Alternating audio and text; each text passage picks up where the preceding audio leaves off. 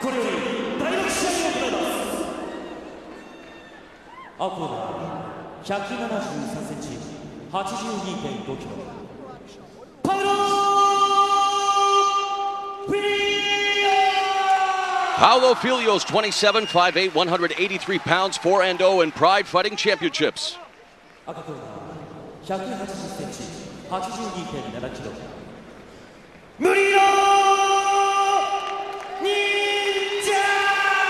Murilo Ninja, who was 25, 5'11", 183 pounds, 6'5" in Pride. You can cut the tension in this building with a knife, a stare down to end all stare downs. There is no love lost between Shoot-A-Box and Brazilian top team. And what about the metamorphosis of Murilo Ninja, who becomes the first fighter in Pride to now compete in 3 weight classes, making his debut tonight at welterweight. Incredible. This guy got on a great cardio regime to get his weight down. He looks great. It's the best I've ever seen him as far as shape goes. One of the most anticipated fights of Bushido 10 is underway. Filho undefeated in his career.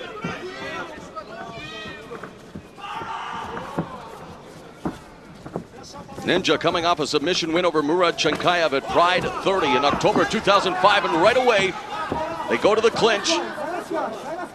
Greco-Roman clinch here with Ninja along the ropes. Mario Sperry calls Paulão Filho one of the most physically gifted athletes he's ever seen, and that's saying something coming from Brazilian top team.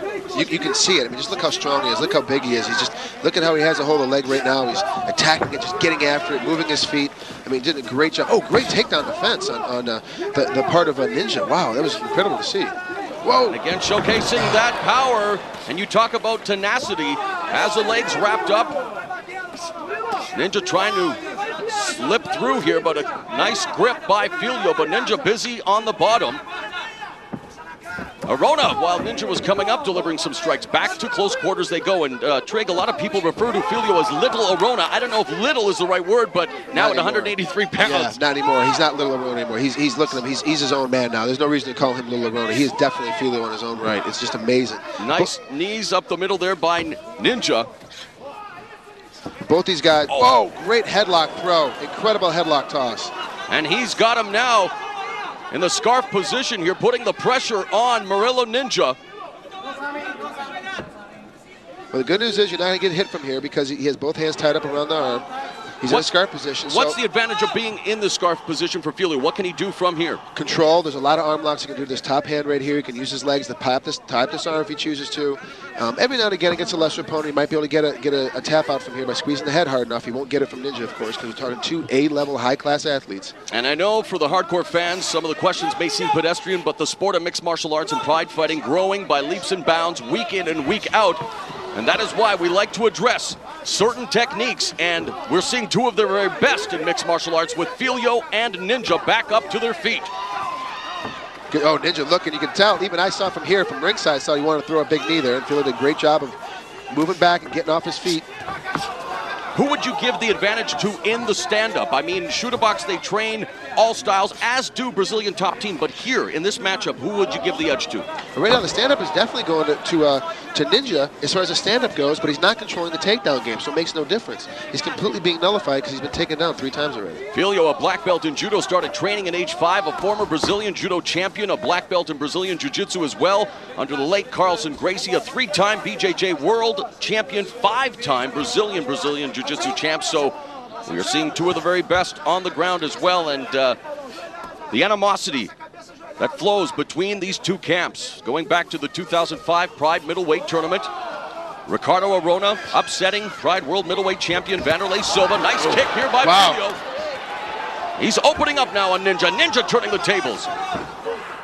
Once again, Phil's doing a great job using his striking ability to get back inside for that strong judo position, that strong Greco-Roman wrestling position, getting him right back down to the ground. In the finals of the Pride middleweight tournament of last year, it was Mauricio Shogun taking care of Ricardo Arona to win the title. And prior to the match, we saw Paulão Filho and Ninja in their respective corners displaying some, let's say, less than flattering gestures. And that's what brought about this fight. A slip.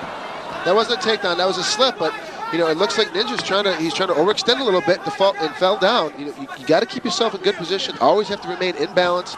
Keep yourself rooted, as it were. And here with the Open half guard. Filho should try to improve his position here as again, Ninja busy from the bottom to try to slip through the grip of Filho. Nice up kick right to the chest and a kick from Filho. And this could spell trouble there, as I thought Filho was setting him up for some knee strikes. Filho was in a great position for those knee strikes, but opted not to. Now we're back on our feet again. And you got to take advantage of all times of every position. If you see, even if it's just one punch, one knee, one little thing, you have to take advantage of it at all times. Ninja misses with that right, and Filho comes in with a single leg takedown and gets the takedown, and really, Filho has been very successful with his takedown attempts so far in this fight. He's controlling the entire fight, controlling the pace of the fight, controlling everything right now with those takedown attempts. Every time a big right hand comes over or a big left hook, he just ducks underneath it and takes Ninja back down to the ground. Ninja trying to stave off the striking attack to Filho. And the referee, the senior official here in Pride Fighting Championships, Yuji Shimada, going to restart them in the center of the ring as we head to the midway point of round number 1.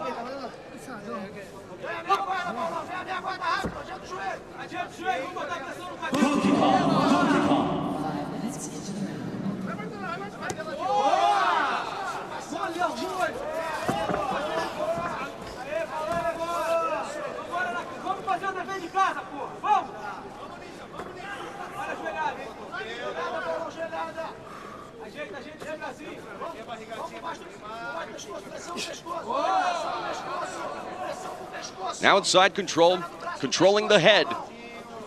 But you can see that Ninja tries to explode his hips, tries to gain the sweep here. He's got to get his hands back inside. He's doing a good job of getting his legs back, but you see how Ninja's elbow, his left elbow's up in the air. You need to get that left elbow between you and your opponent. That's what you have to use that left elbow for. Even though he is kneeing from the bottom, getting some small positions, he's in a really bad spot here. See, now he brings his left elbow in, right to the nice mount. Oh, Filho did a great job switching to that mount. Excellent work.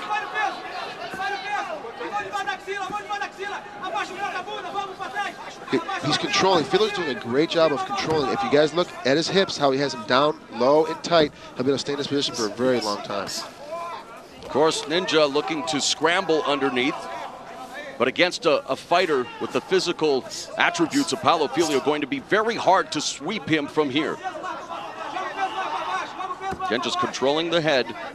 Ninja, though, give him credit, very tenacious on the bottom, trying his best. And there you see Mauricio Shogun and Hujimar Pedrigo in the crowd looking on. Good right hands here by Paulão Filho. The leg is there as well, Trig. He's doing a great job of controlling the entire fight by controlling the ground. And he's not giving much space. Even when he's punching, he's still very tight. Little peppering shots. Not going to get a knockout from here, but will definitely get to a position where he'll be able to keep scoring points. 3 minutes left in the round. Back into side control. But Filho doing a good job of controlling on the ground, but not doing much to really improve his positioning or going for a submission. And let's face it, the #1 criteria is the effort to finish the fight by knockout or submission. So while Filho is doing a good job of neutralizing Murilo Ninja, he needs to definitely dip into his vast arsenal of submission attempts. I can see it very, very soon here if he doesn't get a little more active on top. Oh, nice guard pass, incredible work. If he doesn't get a little more active here pretty soon, they're going to start standing him back up again, which is to Ninja's benefit.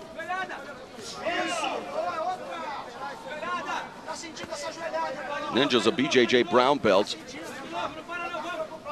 And right now doing a good job of defending from the bottom in terms of not allowing Filho any submission attempts, but Filho again just smothering him right now, working from side control, some short knees, Ninja kneeing from the bottom. But you're right, I think Yuji Shimada, the official, looking on the action is now it picks up a bit. But if not much more happens here, you're probably right, Trig, they're going to bring them back up to their feet. You know, all these strikes that Filho's doing, they're really not causing that much damage. So it's just a position change, just enough to keep it on the ground, just enough to keep him in his side control position.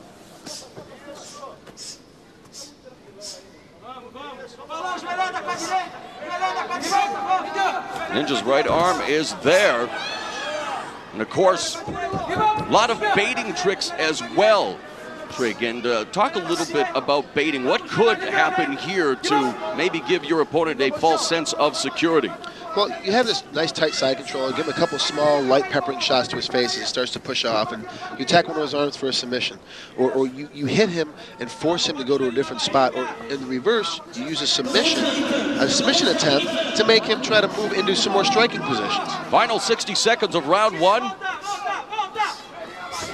Paulão Filho controlling the majority of this fight on the ground. But a very frustrating position, I'm sure, as we take a look at Mauricio Shogun, the 2005 middleweight tournament champion, rehabilitating the elbow injury.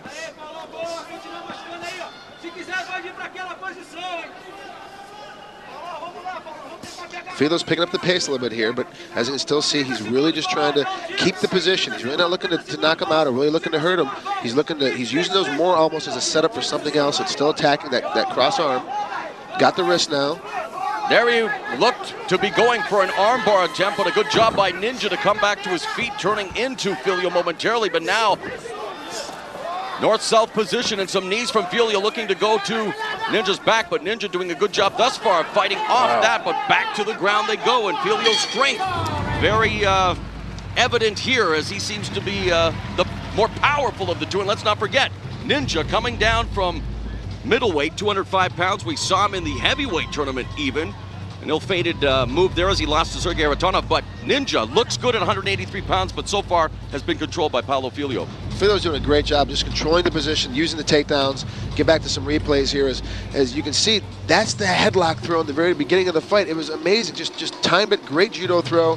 And as Ninja started coming back up to his feet, he started striking, and immediately as he felt himself being in danger, Filho, he just took him back down to the ground. Excellent work to control the pace of the fight. That's how you control the fight, is making the man do what you want him to do to get in the spots you need to be to control his entire body. Last time we saw Paulão Filho was at Bushido, the tournament in September of 2005. He submitted Ryuta Sakurai via armbar in an alternate bout. As you see Shogun now giving his older brother instructions. So what do you think of the new-looking Murilo Ninja thus far? Well, he looks good, but he's not doing a very good job of getting off the bottom, as we see here. This is part of the fight game. You've got to be able to get yourself off the bottom, get yourself out of the side control, at least get back to full guard. And here you see him eating some knees from the top as he spun over. Now they're not going to knock him out. He definitely knows how to take a punch and take a hit, but he's losing points the entire time. Immediately got back up. Filho did a great job doing body lock to a leg trip back down to the ground. Filho talked about wanting to impose his will in this fight, and thus far, mission accomplished. But now we go into the second round, and again, in Bushido, one 10-minute round, one 5-minute round. Everyone looking forward to this final 5 minutes between two bitter rivals from Brazil, Shooter Box's Murilo Ninja and Brazilian top team's Paulão Filho. And you can look for Ninja to try to keep this one standing, but again, being caught with that right hand as he blocked the takedown, and Filho now unloading on Ninja. He's just coming, he's like a little red-nosed pit bull. Just keeps going. Oh, great lift. And another great takedown by Paulão Filho. Excellent strength. Cross-facing Ninja now puts his right arm behind the head, dropping some short hammer fists as well. But again, it's what he does from this position now that's going to gain the judges' favor. Well, right now, he's got to be so far ahead in the scorecards. He controlled the entire first round, at least in my opinion, and he's controlling it again with another takedown. He's doing a great job. Knee strikes from the bottom from Ninja. Nice mount here by Paulão Filho. But give Ninja credit, just constantly scrambling. Now could be going for a Achilles tender, a heel hook. Another guard pass from Paulão Filho. This is a classic matchup of the striker versus the grappler. The grappler's controlling because every time you go to throw a good punch, you have to have your feet planted. Makes it easy to take him down to the ground. Of course, Ninja known for being a very accurate and punishing striker who loves to utilize his Muay Thai techniques, especially his brutal knees and tremendous leg kicks. Unfortunately for him and the Shooter Box corner, Paulão Filho has stymied any attempt at those techniques whatsoever.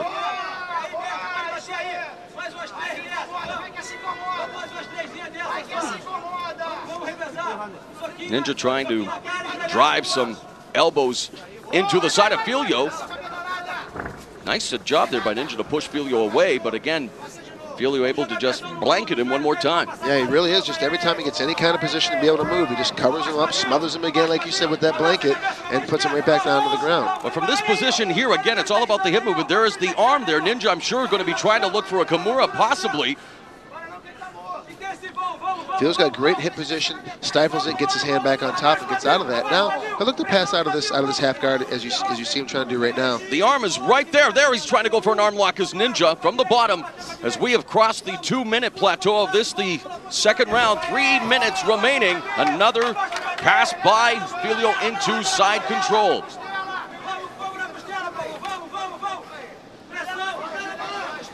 The position that Filho's in, he does have a chance to do a Americana or a Kimura from the top side. He doesn't really look to be trying to finish anything, though. He looks to be very comfortable just sitting in the side, controlling the match. It really only has about 2.5 minutes left as we get to the middle point to try to finish this and get the victory in this fight. But this isn't sport jiu-jitsu. I mean, points are important. You win favor with the judges, but again, Bushido especially, mandate is on sustained action.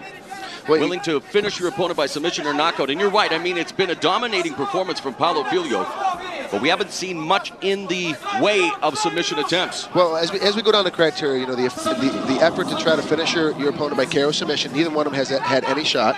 And not necessarily a lot of damage either, right, though. Yeah, it's been all about the takedown. Yeah, so that really right now, that's the deciding factors. Who's been on top longer. And you can hear Murilo Bustamante imploring him to attempt the Americana because he feels that it's there for the taking. Murilo Bustamante, again, a co-founder of Brazilian Top Team, keeping track of the time. 1.5 minutes remaining. You can hear the shouts of encouragement from the Brazilian Top Team corner right in front of the broadcast area here at the Ariake Coliseum, and Filho continues to just control Ninja on the ground. You know, and really, you know, he's going to hold on for the win, it looks like here. He's really not going to attempt any submissions, but he did a great job. He controlled the entire fight. You know, I'm a one that's a little bit, I like aggressiveness a little bit more. I prefer to attack a little bit harder, but, you know, if I was the official, I'd probably stand him up right now and see what else happens. But he's doing an excellent job. Into the final minute of the fight, Trig, is this a letdown for you, or is this just a case of where Paulão Filho, who is undefeated in his MMA career, is showcasing the skills that got him to this point and is proving that he is indeed a force to be reckoned with at welterweight? This is Pauló's style. This is how he fights. He loves to control the top game, loves to take guys down, loves to be in control of the entire fight, and he obviously, we've seen it, he's done it. This is how he fights, and so you can't take anything away from him. With the arm trapped right there now from Ninja, isn't there an opportunity for him to put pressure on the arm? Again, Filho controlling from the top, but there are some arm lock attempts that were there for the taking by Ninja, and he didn't seem to go for it. He really doesn't have the position. He's just too far away, too far gone, and just doesn't. His hips are just too far underneath to be able to get any good position. 10 seconds left in the fight, and a stifling strategy for Paulão Filho looks like it is going to pay off. Fans expected fireworks. Instead, we get a dominant performance from Paulão Filho, smothering Murilo Ninja, and you can see the dejection from the shooter box fighter. Not aesthetically pleasing, but in the same sense, Paulão Filho, like you say, stuck to his tried and true methods, and he may be en route to a victory here as we revisit some of the action. Yeah, just throwing for the fence at this point, Ninja is, and that's what caused the takedowns to be so easy, because he did not want to go to the ground because he got held down for so long, that he made it very easy for Paulão Filho to step in and big, nice, powerful lift and take it down to the ground. Really did a good job of securing the takedowns, and then, as we mentioned, you see there, Ninja struggling from the bottom, eating a couple of right hands. None of those are going to do any kind of damage. They're not going to be able to cut anybody, not going to be able to knock a guy out, but they were backing up and racking up points. Let's go to the judges to find out who wins the Battle of Brazil. Judge battle, Paulão. Judge Ohashi, Paulão. Judge Miyake, Paulão. He remains perfect in Pride Fighting Championships at 5-0. A jubilant Paulão Filho scores the unanimous decision win over Murilo Ninja. Final thoughts on the fight, Trig? Great job by Paulão controlling the takedown every time he thought himself to be in danger. Good sportsmanship there from Hujimar Rodrigo. Sorry. who, by the way, is not his coach. He competes for the other. He's a trainer and basically the father figure for the entire Shoot the Box Academy. And that's why it was nice to see that gesture. Go ahead, sorry. These guys, these two teams, they rival each other, but there's mutual respect for both guys. Well, that's what MMA is all about. Paulão Filho did a great job of controlling the pace. Whenever he was in danger, he took him down. Whenever he thought he had a chance, he used his strikes to get him back down on the ground. His technique and his style, may not be the most exciting thing in the world, but it definitely gets the job done, and he controls and manhandles every single person that he competes against. Anything that Ninja could have done from that position, I mean, again, give credit to Paulão Filho, a powerhouse, very good at controlling from the top, but Ninja did attempt to try to reverse, did attempt some sweeps, but it was hard to get anything started from where he was throughout the fight. Yeah, the entire fight he was kind of always on the side, kind of always in a very disadvantage, and he really couldn't get his bottom game working to any positive force. So is Paulão Filho a candidate for the welterweight tournament coming up June the 4th? His style and his technique could be if he makes it all the way through to the third round where you got to fight 2 times in one night, his style and his technique, you see he doesn't get hit very much, he doesn't get beat up and battered. Paulão Filho would do a great job in that welterweight tournament. Dan Henderson, the current Pride welterweight world champion, but 16 of the world's best welterweights will begin the quest to win the welterweight tournament title June the 4th. It's Bushido Survival 06 and a victorious Brazilian top team making their way back to the dressing room as Paulão Filho leads the way, a perfect 5-0 in Pride. I really do like Paul's style. I really like how he's aggressive about getting the takedown. Of course, I'd like to see a guy throw some more strikes when he's on his feet, but he doesn't have to because that's how he wins his fights, and he wins them decisively.